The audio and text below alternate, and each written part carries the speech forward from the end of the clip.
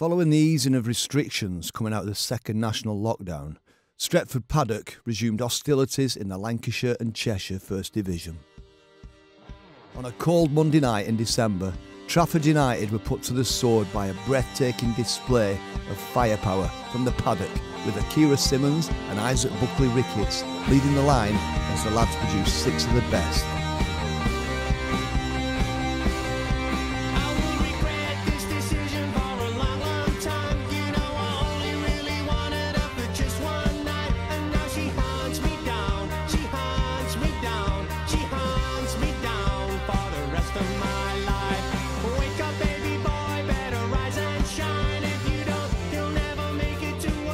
I'm delighted at scoring 6. Just want to see us crack on, finish it up now on Saturday for Christmas, and then start back again in January and try and get this thing won. This game, sadly, turned out to be the final one of the league campaign as COVID restrictions tightened back up. The league season is curtailed. Paddock finish on 16 points from 8 games, an identical record to De La Salle. So that's it, the league done and dusted. But the Rhodes Cup offers an opportunity for silverware in the new year. It's the First Division and Premier Division teams that will face off to finish the season.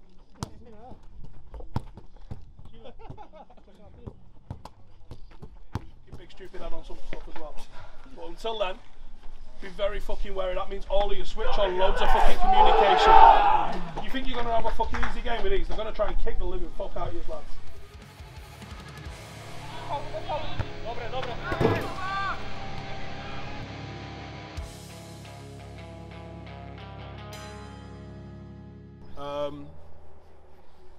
Not happy with our own performance, I would say, in this. I thought there's gears and levels to go through for us. Is it rustiness? Could be. I think the lads have got to dig in a little bit more at training, see more numbers at training, because it's been disappointing that this week, and I would like us to improve on that if we're going to have a chance in this. So going into the game next week, obviously we're playing here again. Do you want to exploit the size of this pitch? So you mentioned before about that. We're at Right Robbie next week. We're away next week? No, we're at Right Robbie next week. Hang on, let me see. Who is it we're playing? Let me have a look. Oh God, real fucking tough game next week. North Wharton. So we've got North Wharton next week at Right Robbie. Going off the back of this performance, what are you looking for in the next game? A lot more in every area, I think. I think that North Wharton's going to be a tough game again. Certainly starting this group with a bit of a baptism of fire, we've just got to be equal to it or better than it. You know, we're not here to make the numbers up. We're here to try and to compete and to win matches, and we'll be going out with the exact same mentality next week, try and win the game. But we have to be better in all areas, and I think some of the players themselves know they need to be better next week. Let's hope that they are. Basically, like, we're looking at fucking, let's get maximum violence. Start fucking coming out claiming them. You probably be playing behind the same back four every week. Get used to it, get vocal with it. I'll send you the tactical handbook that we've got. Learn it, know where they're supposed to be. Narrow, constantly fucking narrow. Don't let them have big gaps in between the back four. And I want to be able to hear you on the sideline.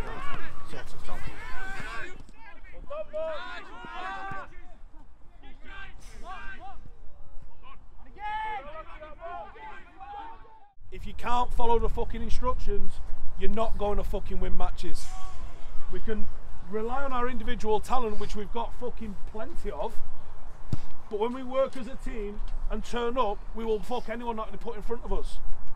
You have to get used to working in the fucking system and following the instructions. That was fucking shockingly bad, lads. They're well at it. A poor start against Polonia and an absolute thrashing at the hands of North Wharton left Paddock bottom of the group, needing 3 wins from 3 to progress to the quarter-finals. We are a team of players that can fucking absolutely play football.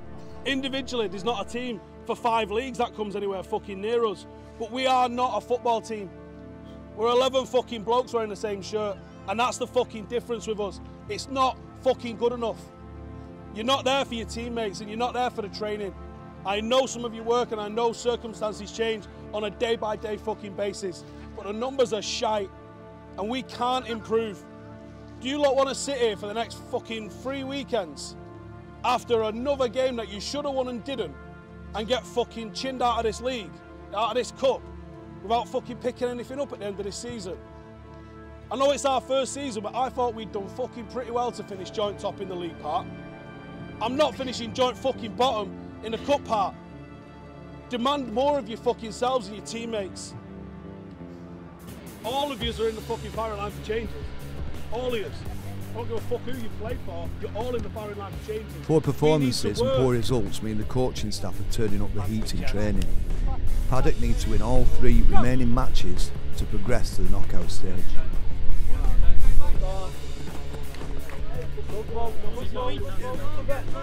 Let's make it fucking crisp, lads! Better than that, Hill.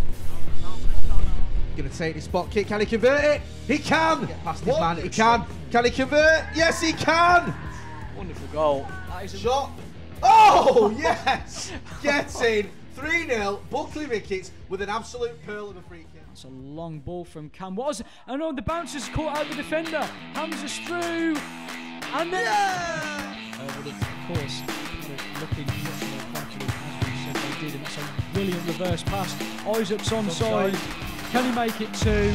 Goes around the keeper and puts it in. There is the second. Easy as you like. Through to the quarterfinals, which will be played on the 15th of May. So write that down on your calendars. But it's going to be a very, very tough game against Mellor first. Mellor show Paddock what the standard is in the Premier Division. Paddock are completely outclassed and the club's first season is over. The league was cancelled and they've been well beaten in the cup. They've lost the stadium and they're about to lose the best players to professional sides. There's been some positives, but the feeling is flat. There's work to be done.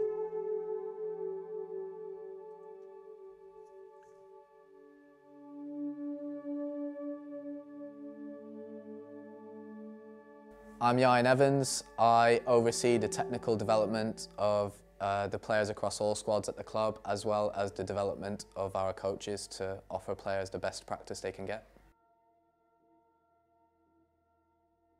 Obviously it's only been 1 season, but the track record is that we have moved on double-digit players to higher teams. So more players are coming to us, and unfortunately they can't all play in the first team or the reserves. So the devs will be there for those who are possibly ready for men's football, but that aren't quite at that level, and the 21s is for those we see the potential and they just need either a full 90 to complement a few minutes in one of the men's teams, or they just need help developing themselves technically, physically in the 21s, playing against boys of their own age. Well, I mean, the first thing that we had to think about was recruitment of coaches and staff. So we brought in some new coaches, but also people to help outside of the pitch. So in terms of player development plans and things like that. So we've got Dale that's come in to help with that side. Another concern will be facilities, something we struggled with last season. So bringing in 2 extra teams is something we need to worry about for training and match days. Hi, my name's Dale Boydell. I'm the head of player development at Stretford Paddock Football Club. Since the expansion of 2 squads into 4, it was noted that really we needed somebody to internally verify how players progress from the under-21s through the reserves, eventually finding themselves into the first team. And this coach or person needed to be independent of any one entity. You know, so I had a clear and concise view of what I was looking at, give that information through. Also to design and deliver a player pathway plan. So it was evidence-based. We had the regulatory data, building it up through set challenges to players, and also doing confidential reports and one-to-one sessions with them. So when the time came that a player would leave a squad and move to another one, it was all evidence-based. It wasn't done on opinions.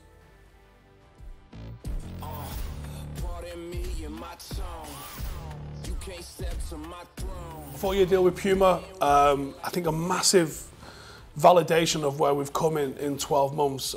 We did well with Umbro, and Umbro did come back in with an offer, and we also spoke to Nike and we also spoke to Adidas, but we thought that the best offer and actually the brand that understood us the most was Puma, and the fact that they've signed a 4-year deal with us sort of really validates what we're about and gives us the confidence to try and kick on to the next level. The good thing about Turn Moss is you can sort of stretch out a little bit onto the outside of the pitch. It's open, easy for people to get to, but the flip side, it was quite a wet summer. Pitches were taking quite a bit of damage, and obviously as you got to the back end of summer, getting darker earlier, no floodlights, so you're having to shorten those trial periods, and you're trying to balance having the trialists or looking at trialists while managing your current squad and the players from the season before and giving them a good training session as well. So finding the right balance and making the time work for you was a challenge. The quality of player coming through during the trials, because we had such a quantity of people who were trialling, it was hard to sift through. So we staged it, initially placing people in squads and having a chat with them and saying, you will go into this squad, whichever one you're in, for a trial period of 4 set games. Then we'll come back and reassess. So all this would have taken place as the seasons started. Squads are starting to be assembled, and Steve's taking various lads with the first team to see what they're about. Just like last season, they're off to Duckingfield, but also Denton for a set of challenging pre-season clashes. But they didn't exactly go to plan. So Steve, 4-0 against the opponents we first faced nearly over a year ago. How do you think that went? Looks like it's gone backwards, doesn't it? I don't think it has gone backwards. They were better than they were last year. Where is he? He's over there in his career. On the town, come on! Hey, I want my highlight reel as well. I want my highlight reel. I'm checking YouTube. Pre-season has been tough. I thought we'd have closed the gap from last year to this year with Duckingfield, and I actually feel like we've gone backwards, or they took the game more seriously than they did last year, and it felt like we were miles away. It felt like we had a lot of work to do. After playing them last year, knowing how much we'd progressed in the season, I thought we'd run them close. It wasn't the case. There was an absolute chasm between us and them. Denton are at more of a level that we're aspiring to get to sooner. And I thought that would be a closer game with them, but it wasn't. I don't think it was a 4-0 game. I think it was tighter than that, but they beat us, and they gave us a real good game, and they've shown us that there's another gear to go through, and there's other levels to go through, and we have to start learning. And I think we need to change the way we've been playing. Up the one touch, yeah? Give and go. Ronnie. Pass and move in the final third. They're not going to try. Both of those clubs exist in a place where they're a lot more established than we are, but they're at a place that we want to get to. And our players aren't really leaving and going to those places, they're going higher than those places. So I know that within the squad we've got the capabilities of competing at least with those. So we have to look internally, we have to look at ourselves as a coaching staff, we have to look at how we're correctly utilising this team. And if we want to be competitive, we have to have things right, and they have to be right off the pitch and on the pitch. And we have to create an identity that really suits who we are and follow that. I don't think last year we managed to really get an identity. We played off the cuff a lot, and it was exciting, and we won a lot of games, but I think we have to rely and have something to rely on and something to fall back on that's got a little bit more substance. In the summer, Paddock were promoted to the Premier Division. The pressure is really on, especially because the opening fixture is a poor performance and a draw against Moston Brook.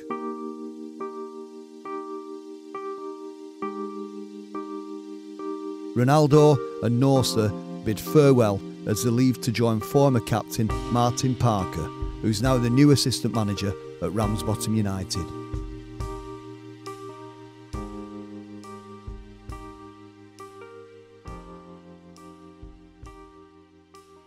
The loss of players puts a strain on the team. The new look squad isn't quite gelling. A last-minute capitulation to old foes De La Salle sees Paddock's first loss of the season. It could all unravel from here.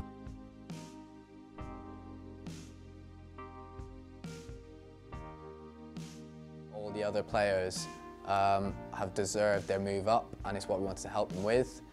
Now, although we'll miss their ability, what it gives us an opportunity to do is to edit the culture at the club a little bit, because I think we ended up having a lot of technical players who work together, but we didn't get that team ethos of how we wanted to play sometimes. It improved as we got to the back end of the season, but I think we've almost got an opportunity now to reset the blueprint, and with the new players coming in, we'll adapt. We want a balance of technical but also work ethic, and we want to make sure that they gel as a team, and when we're able to give them tactical instructions, they can follow those all together, and that's what will take us to the next level.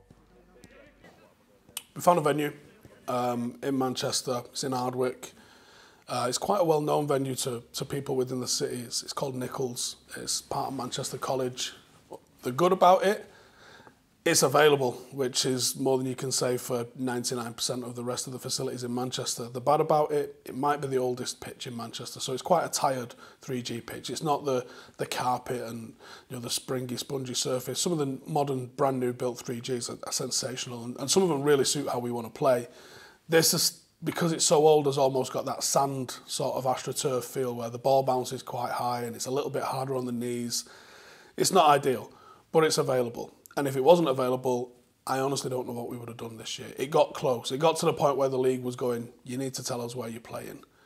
The reserves and the development team playing at Turn Moss on a weekend, but the whole club trains out of Nichols. Last week we had 37% possession. It's the lowest that we've had ever in a Paddock game.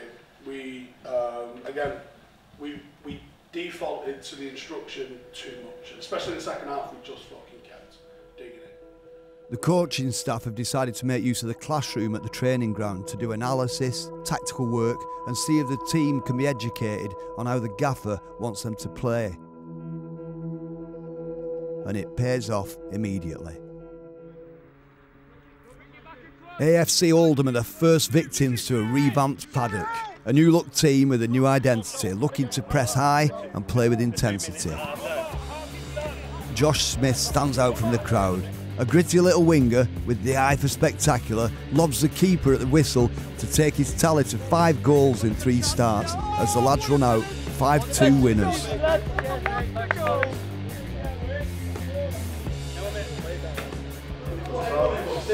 You need to, well, obviously you can't do it now because no one's here, but when everyone's here, show them all this stuff, you know what I mean? This is like, people think that football's a fucking piece of piss to analyse, and you know, it is. But the more you drill into it, like the more you start to... That looks like a funny doctor's scan, that, doesn't it? But do you know what though? It's easy once you understand what it is, and like, I've shown you that one now, so you'll understand that one pretty much now. Yeah. If I flash that up the other day, next week, and go, this is how many PPDA, you'd be like, oh, 32 is not very good, 6 is very good. Yeah. So because you've understood it, because it takes you a minute to fucking explain it. You can go through the rest of them. I mean, ball possession, I'm sure you can figure that one out. Passing accuracy, you can figure all of these out. Show us the next one what you think we won't know about. I'm not even going to look. They don't really matter. The expected. What do you say? I'm not even looking. I'm confused. Nah, you know that PVF whatever is did then, bro. I've lost. Actually, but you're not forwards though. You won't be involved in that sort of sport. Actually, you would actually.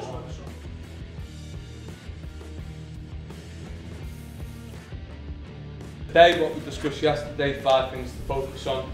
Win your 50-50s, win your aerial duels, keep the ball, and get loads of shots off, okay?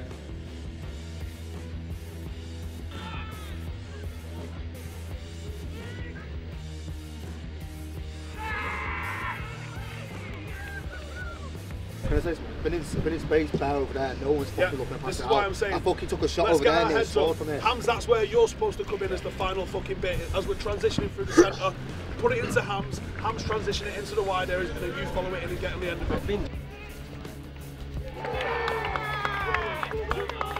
The run continues at home to Rochdalians as Smith combines with Malloy to take victory in match day 5. I'm not going to touch on where I think we can improve because I think we all know maybe a little bit sharper, maybe take a little bit of a breath, maybe a little bit smarter with some of the play. But overall, I think that was a well-fought win. Not quite North Wharton, well-fought, but it was a well-fought win. So congratulations, well done. Hopefully the results have gone our way. We could have been top of the league. But then it's East Manchester from a higher level in the Manchester Challenge Trophy. A dominant performance doesn't yield goals, and it takes a spectacular last-minute free kick from Malloy to progress to the quarter-finals. Paddock are on a run. Paddock in the last kick of the game! Oh, look at the scenes, can you believe it?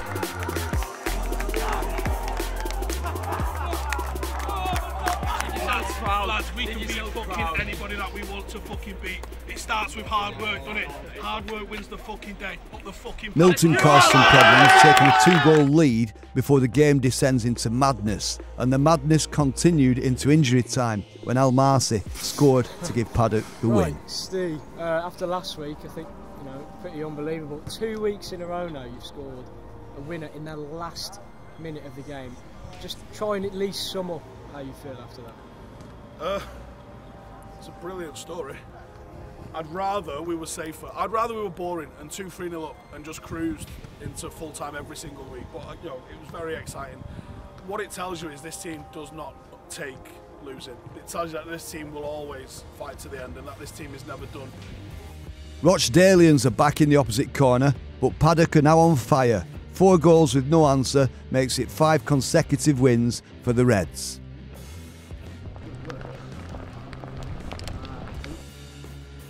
Stretford Paddock lies second in the table. They have the potential to go top of the league today. A win or a draw will do that because De La Salle are not playing today.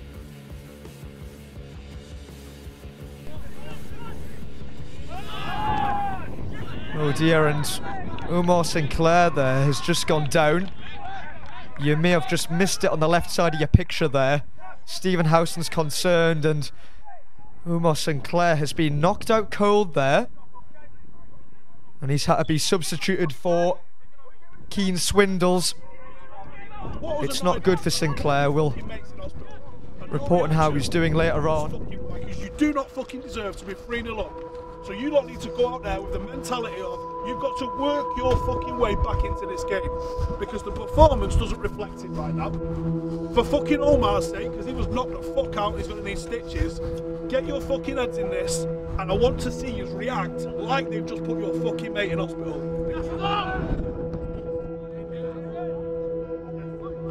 Abacus Media are rocked with a 4-goal spree in 8 minutes either side of half-time, and Paddock find themselves in a title race. Joshua Smith started off as a reserve player within the second tier at Stretford Paddock Football Club. He was given a set amount of games that we watched and overviewed, and as we know ourselves now, we set the challenges, we wrote a confidential report, sat with the player and agreed to move him into the first team. He's gone from a right back in the reserves to the all-time leading goal scorer within the first team, so we're proving that the player pathway works.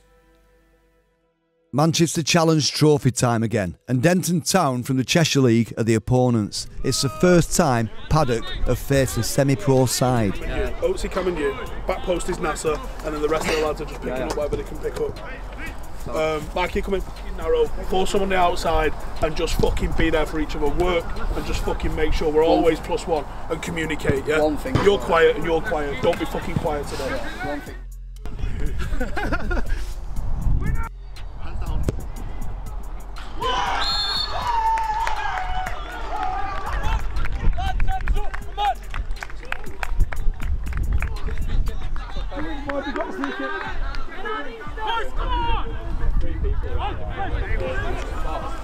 No, I mean like it's free fucking. How the fuck is it free in 15 minutes? We've had about 10 shots. Wider. Got to make some fucking count, man. Yeah! Come on! Yes! What a fucking goal! But the mistakes cost Paddock a semi-final spot. Despite the result, there's a lot to take from the performance. The team has evolved, the work is showing, the training is paying off. You can really see who they are now. They were not battered. They battered them. I think they had one standout player, their left back, and that was it. Their left back. Guess we'll just win the fucking league today, won't we? If we play like that, we see my Now, team we got this week, we put 6 past them, but we conceded 2. Get your name on it, claim it, move forward. What does the other 3 do? Create a back 3 behind him, nice and tight, in line. That's what we're looking for. Second balls. So that's what we're going to do here. You're going to have an attack against you, defending a little mini goal. North Walkden, the team who destroyed Paddock in the Cup only 7 months ago, are run ragged in a very confident, dominant Paddock performance.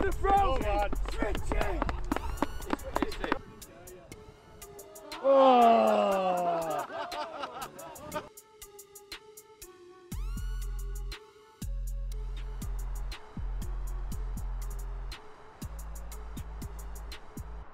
Despite taking a 3-0 lead at half-time, Stephen isn't happy with the lads and he tears into them. Doing the fundamentals correct and getting the ball down, playing football and putting it in the back of the fucking net. I don't see any fucking showboating. I don't see anyone thinking that they're going to start fucking blasting tricks out or getting lazy. And that includes tracking back, checking your fucking shoulder and doing the fundamental things correctly. +1 in the defence, +1 in attack, +1 when playing out. It's very fucking simple. Fucking seal it, lads.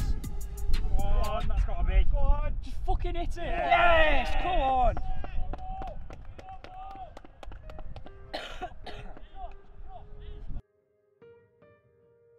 What we need is application. People who turn up on time, can take feedback, can be criticised, and then have that willingness to change and to build. And I think we have that in abundance now. The gaffer thinks the time is right to challenge the lads with a high-level friendly. Enter former captain Martin Parker and his Ramsbottom side, who play 5 leagues higher in the Northern Premier League. That's step 4 of the English football non-league pyramid. Ramsbottom are as far away from Paddock as Sunderland are from Ramsbottom, so this is going to be the biggest test the lads have ever faced.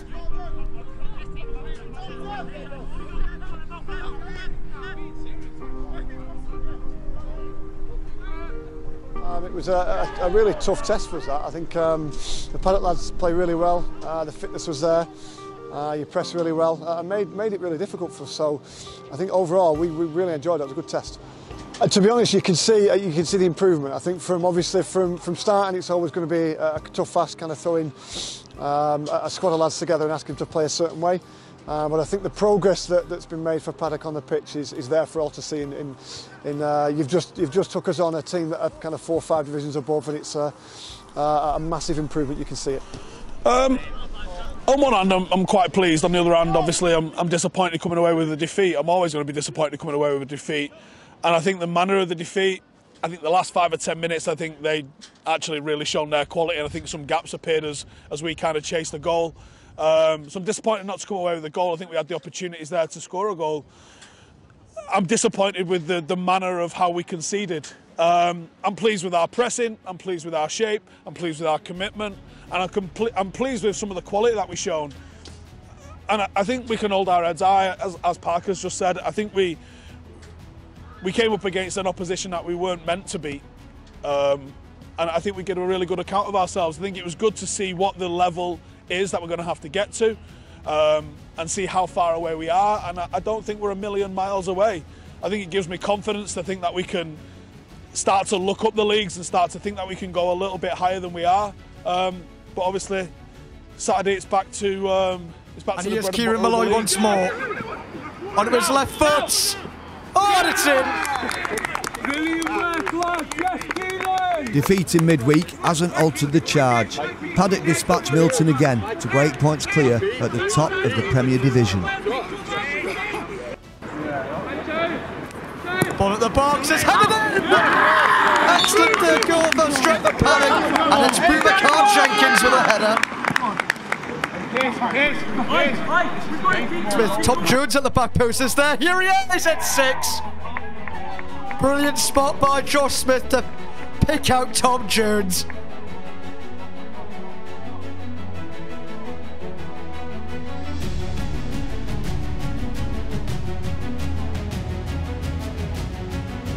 Paddock at top, De La Salle second. Covid issues around the league leave both teams without a game, and Paddock see the chance to strike a massive blow towards winning the title. At the moment, we don't fucking know, but by the looks of it, we could be playing De La Salle for a title decider tomorrow. Can you not turn around and say to them it's too short notice? Fuck them, we'll beat them. Is that the title? With just 24 hours notice, the game is arranged and preparation begins. Our chances. They play 3-5-2. Is it enough time? They're quite aggressive and physical when they play it. They'll definitely be elbows and bullshit at corners. This is a big one. A win almost hands Paddock the title, a loss takes it out of their hands.